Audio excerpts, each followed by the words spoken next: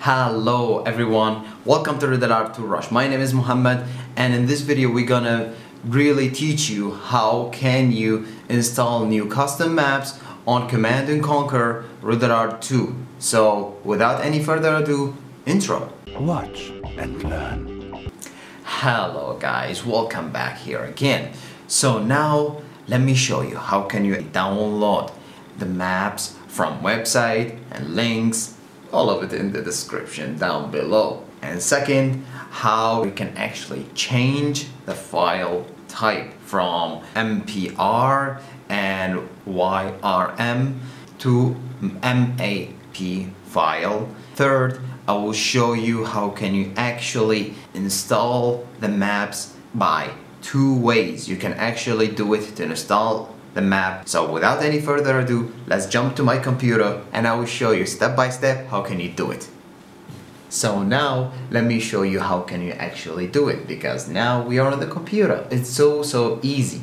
The first thing, you should get the file, you know, from I told you all of it in the description down below. So actually you can see as an example now, I will show you only 3 files. So as you can see, the first one is YRM type file, second one MAP type file, and the third one MPR type file. Actually not all of them they are working, just one type is working, is MAP. That's only type is working. So now let me show you how can you actually install these 3 files inside the game itself. So there's 2 ways. The first one is, as you can see, you go to my computer and you go to C, because in the beginning if you install the game in the C, it should be in the C. And remember, you should have the CNC program with it, because without it no custom map can actually download, only on CNC, okay?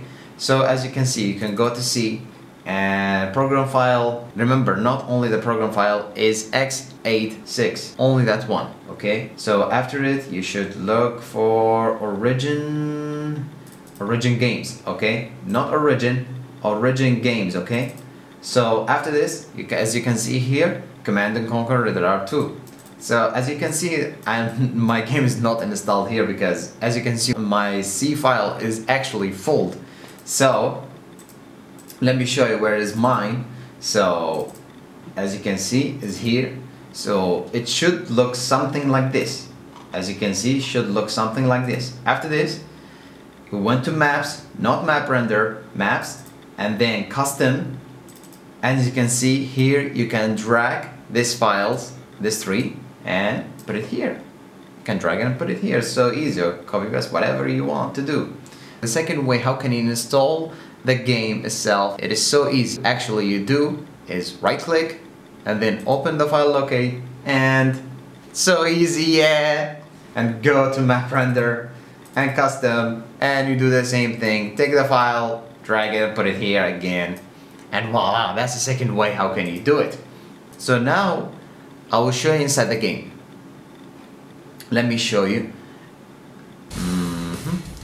As you can see, we don't have, we have only just one map. As you can see, only this map we have now. Congratulations, because I told you in the front, only MAP type file is work. So as you can see, it's so good. So how can we change the other type of files? It's so easy. I will show you. The first thing is you can actually went to this file itself. As you can see, the map, we're not gonna change it. MAP we're gonna need it. What are you gonna do? The trick's so easy. Look, you go and rename and change this extension in the end and type MAP and click OK. Say you want to change the file extension to become unusable or whatever. Say absolutely yes. Next one, same thing. We do it MAP and click enter. Yes. So now let's go to the game. I will show you now. As you can see, voila, 3 maps. As you can see, look, 1, 2, 3. Great, right? 3 maps. Congratulations, you have now 3 maps. So if you like this video so far, make sure you like, share, and comment on the video, and subscribe and ring the bell icon so you never miss any video from me. So without any further ado, let's continue the video. And the third way I want to tell you how you can actually get the maps, any maps that you want, is just play online. Join a room online and you can get this map. But I want to tell you something about it. You will get the map with awkward and weird names with it. If you want really to search that file and you get it for yourself, I will show you what I mean. Look, if we look for this file, for example, I played online before and the name of it looks something like this. If you want to give it that map for a friend, or even if you want just the file itself, you know, it's very hard to do it, you know. So just rename something like this. Each one of these maps is different. When you go to inside the game, look, I will show you. I will drop some of these maps.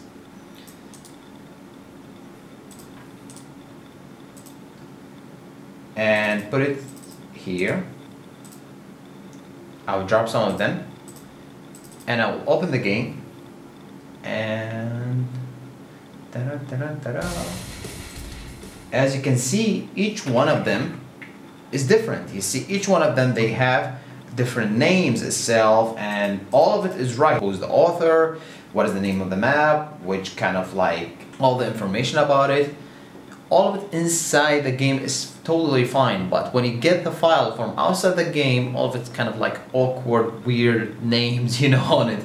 So it's very hard for you to just pick the right map from the custom file there. You know, sometimes the map is actually crashing, or sometimes not working, or sometimes what's happening, you enter the game, you play for a while, and it stops. Sometimes even the map itself does not work from the beginning. So in this case, what you're gonna do is look for the map itself, look at the file itself and delete it, because you cannot do anything for it. Because some of them, they are old maps, they made an old version of the program make the maps itself. So what I highly recommend is just delete it altogether, you know. So what you actually can do if the map is actually crashing, you know. Sometimes when it's happening, when it's crashing, there's actually two ways. You know, one of them, the map is when you get inside, try the Windows, try to press it on your keyboard, and if you can get it outside, it's just fine. The other trick is that you can do is hit Control, Alt, and Delete together. After you get that extension out, you can see some kind of like a warning or something.